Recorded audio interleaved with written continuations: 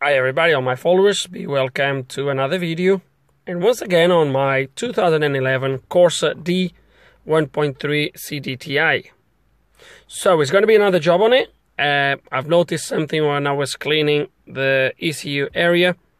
It's going to have to be done soon, but I will take you through when that happens. But for today, most likely the title will suggest what we're going to be doing here today. So I bought the car. So today is Friday. I got hold of the car.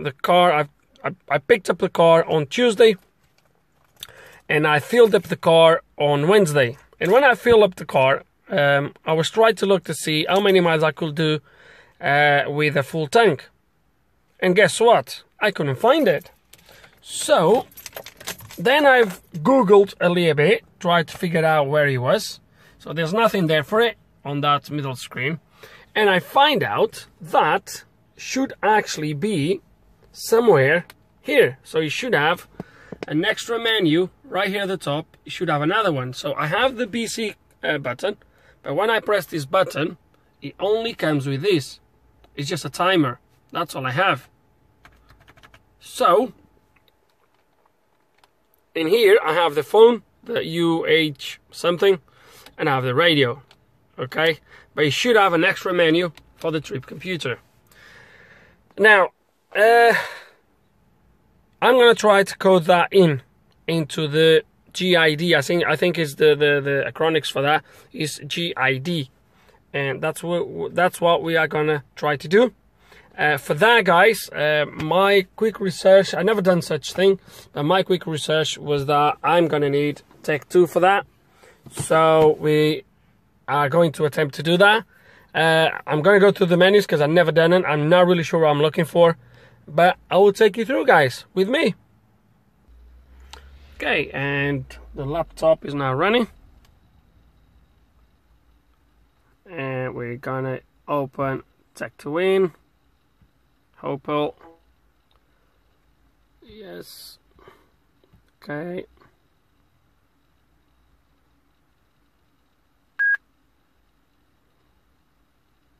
Okay, so you guys have to bear in mind with me because I've never done this, so even I'm not 100% sure how this is done. So I'm gonna look for the option where that's done, and then I will try to show you how it's done.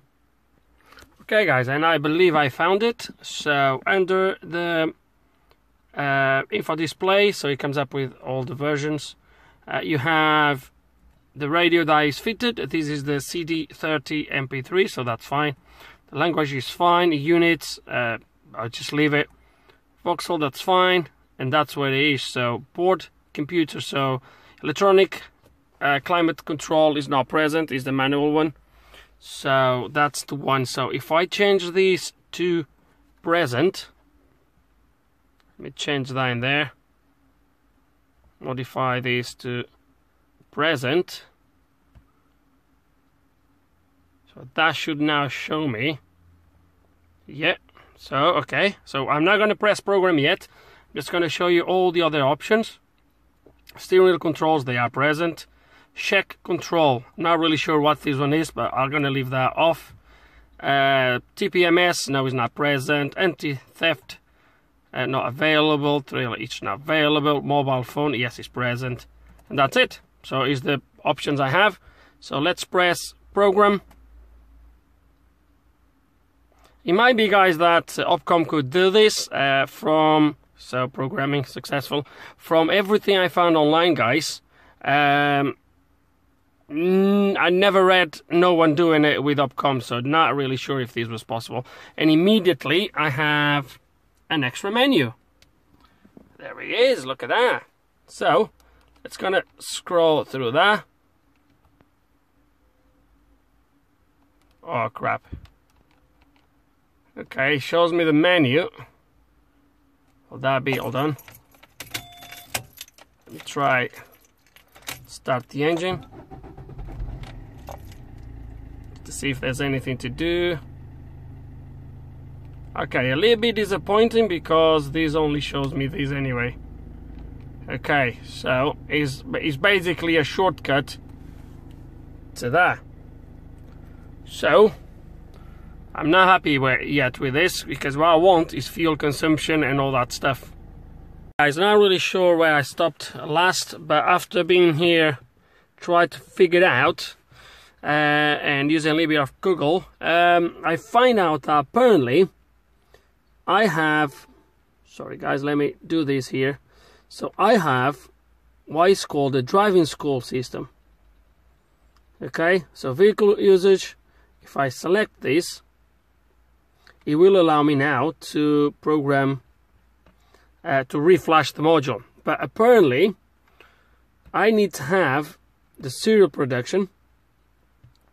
But look what happens, I don't have start and stop, but either way, it doesn't matter which one I select, I always get this code.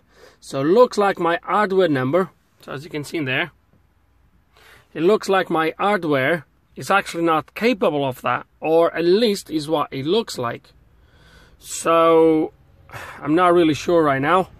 I think I'm gonna have to dig a little bit more into this until I find out how this is done. If I need a new screen, I'll get another one, not gonna lie, but ideally I would be able to get this running. It's a shame that is not working. Crap. That works fine, but I want the trip, I want to see the fuel consumption, etc, etc. So it's not going as planned. Bear with me guys, let's see where we get with this. Okay guys, and job done. This is actually the following day. Mr. just got from work, and I've investigated a little bit throughout the day, and look at that. There's actually two, well obviously I just programmed it, so everything shows 0. There's 2 different computers, as you can see, but what I want was just that really. Look at that. Shows me the range, the mileage per gallon, and the instant consumption. So now you guys might be asking, well, what have you done? Right, quite simple guys. What I had to do was, I'm going to show you here, when I go program code index. So I go there, I will cancel this in the end. But, so can you see there? Code index 4. If you go back on the video guys, you'll see that before I had code index 3. Okay, so that's what makes it to come up with that. There is a little bit of a programming procedure that comes through, but this is how it's done guys. So yeah, this is how you get your trip computer activated on a Corsa D, in case if you don't have it.